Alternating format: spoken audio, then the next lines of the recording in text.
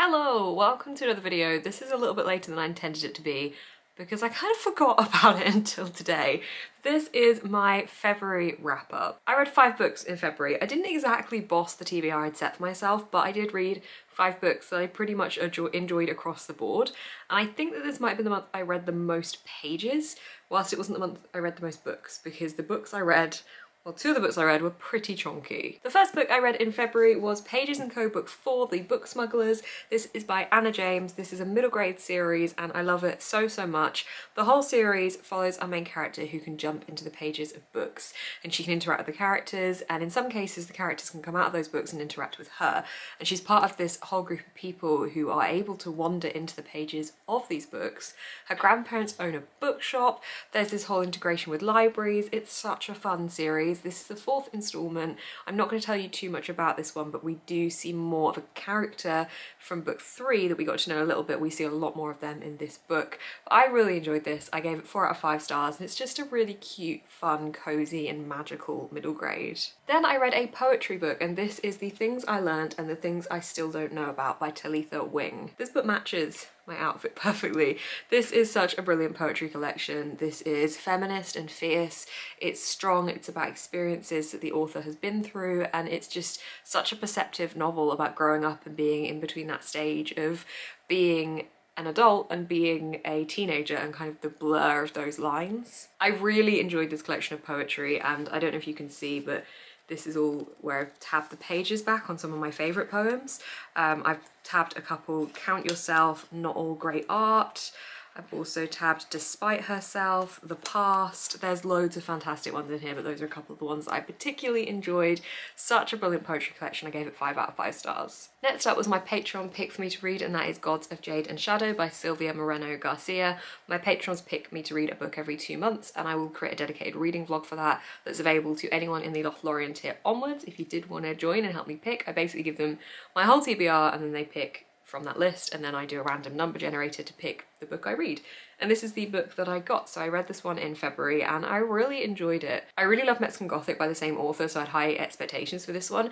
Mexican Gothic is very much a gothic horror and plays into that genre a lot, and this one is more of a dark fantasy, I would say, which I really enjoyed. We see a god of death being released from a box in this book by our main character, and the god of death's been trapped in this box for quite a while, and when he gets out he wants to basically make sure that he doesn't get trapped back in this box and kind of evoke revenge in a way and just sort out what the hell's happened to him and form himself back to being the god of death that he knows himself to be, rather than being closer to a mortal being.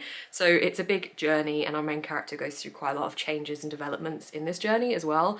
And I really enjoyed the visual imagery of this. I really enjoyed what we saw through the eyes of this character experiencing life for the first time. She's lived a very isolated life and she gets to see everything fresh and experience all these things, and we're experiencing them with her, and it was really good fun. So this was 4 out of 5 stars for me. Then book number 1 of 2 for the very chonky books that I read this month, I did a reread as House of Earth and Blood by Sarah J Maas. This is 800 pages roughly, and I had read it before and tabbed it, and this was a reread for me, partially read alongside, partially read the audiobook.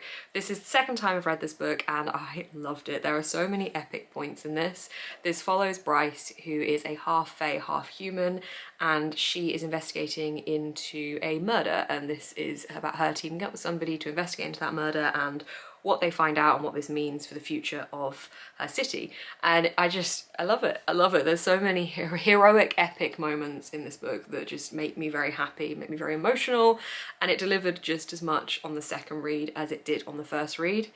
And I really enjoyed it. The first time I read this, I gave it 5 stars, and I'm pleased to say it's still 5 stars. Then the final chunky read and the final book I read this month.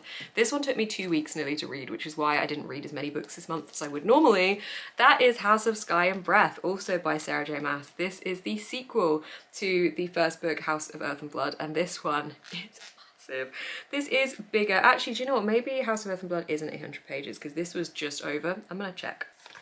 Okay, no, this is literally just under 800 pages, whereas this is just over 800 pages, but this looks considerably thicker. I think this one uses more like Bible thin pages. But anyway, so I read this one and oh wow, what a journey we go on. I think this is going to be a 3-book series at the moment, and I'm very excited to see where the 3rd book takes us, because this one was a journey. We saw a hell of a lot of changes, a hell of a lot of reveals and developments. It was very tense at times. For me, it didn't quite hit the bar the 1st book delivered at. I think there was a couple more epic, more emotional, more heartstring tugging moments in the 1st book that I wanted from this one that it didn't quite have, but it was still absolutely excellent and I still really, really enjoyed it.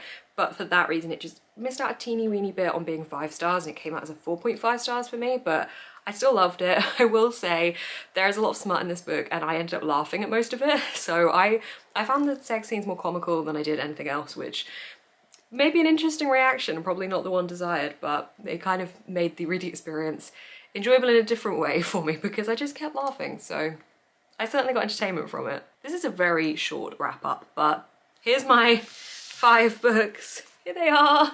I started strong for the month and then Sarah J Maas came and ruined me. Also, I do actually have a book that I am in the middle of. I'm trying to decide whether to DNF it or not. It's over there somewhere, but that book is The Phone Box at the Edge of the World. It's fine, it's very beautifully written, but it is very dreary and very sad, and it wasn't really doing much for me in terms of making me want to read it and picking me up. So I've put that one down temporarily. I don't know if I'll get back to it.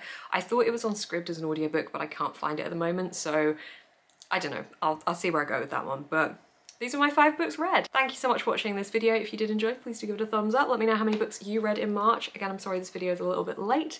You can also subscribe there.